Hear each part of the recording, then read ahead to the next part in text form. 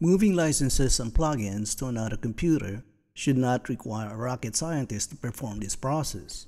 Companies creating these installation programs should ensure that it's easy and intuitive because you only perform this once in a blue moon. In this video, I'll be showing you step by step how to move Wave licenses and legacy plugins to a new computer. And I can tell you as an IT professional, it was not easy nor intuitive. If you find this video informative, please subscribe to help my little channel. Thanks.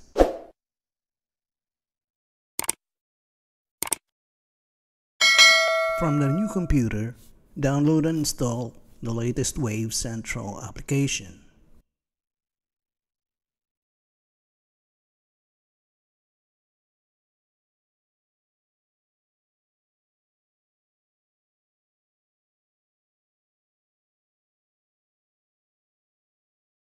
Log in with your account and select Licenses.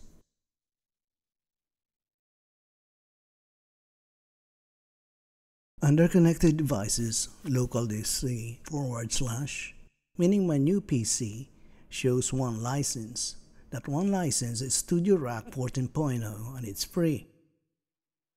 Under Disconnected Devices, local disk C / meaning my old PC, shows 5 licenses, which are my legacy plugins.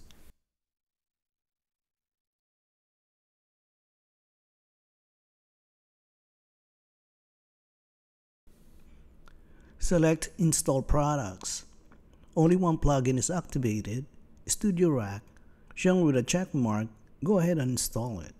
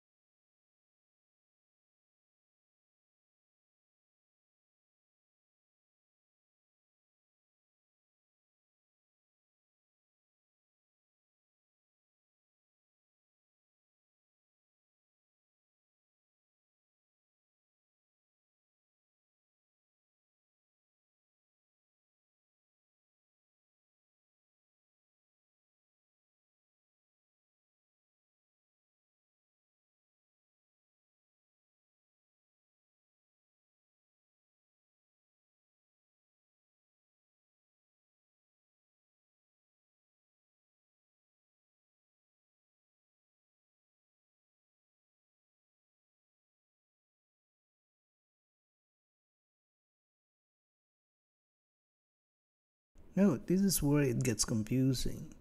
It's shown it has been installed, but you're prompted to install Studio Rack again.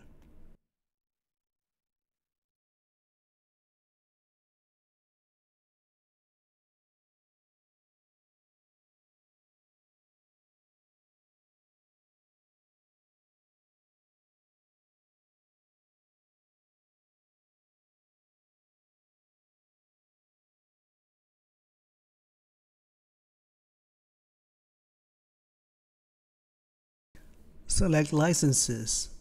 Under Disconnected Devices, select your old PC and deactivate and recover the plugins from your old PC.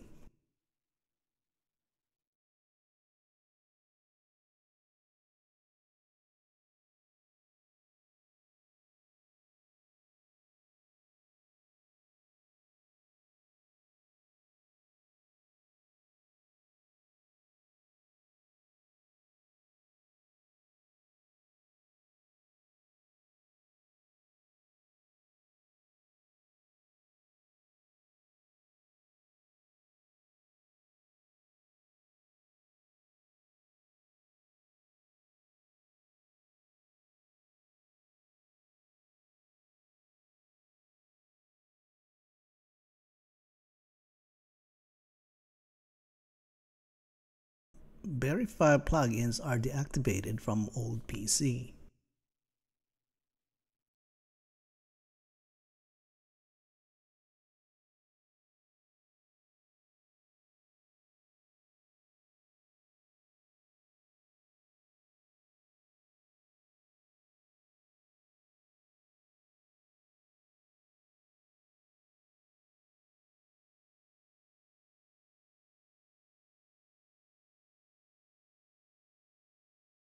Select Licenses.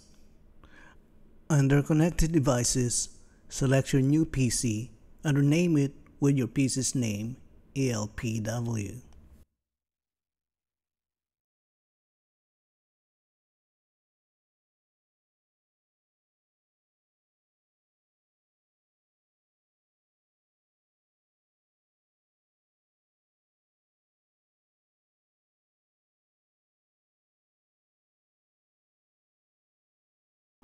At this point, I was wondering what's going to happen.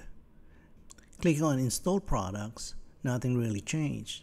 Clicking back on Licenses, 6 licenses appeared under Connected Devices. Selecting Install Products again, show plugins are activated, this time located in the new PC.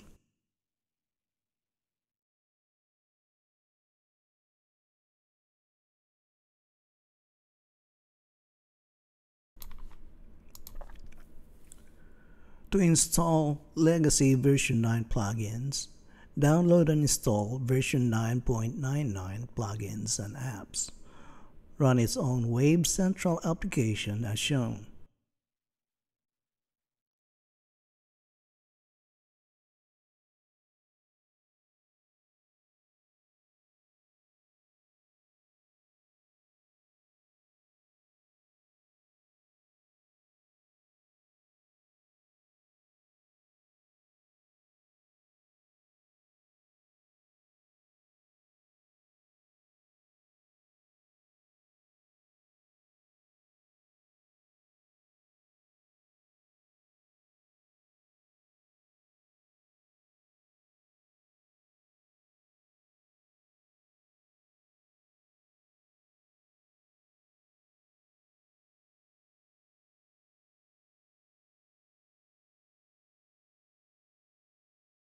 Click on Install Products from Offline Installer and select Waves-24.5.18 folder. Then install your desired legacy plugin.